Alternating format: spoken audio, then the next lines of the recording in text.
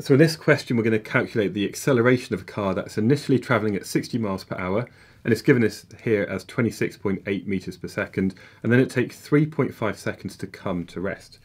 So what I'm going to do is write down what we know from the question. So it was initially travelling at a value of u of 26.8 meters per second, where u is my initial velocity.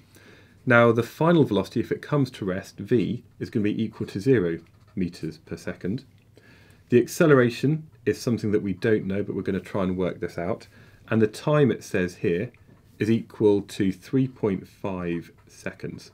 So the equation I'm going to use for this is that the acceleration is equal to the change in velocity, so v minus u divided by t.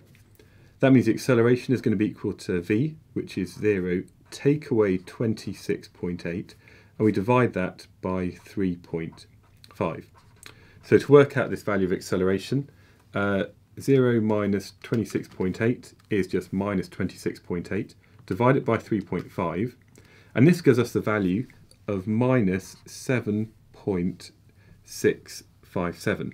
Now I'm going to give my answer to two significant figures like the time here, so that's equal to minus 7.7 meters per second squared.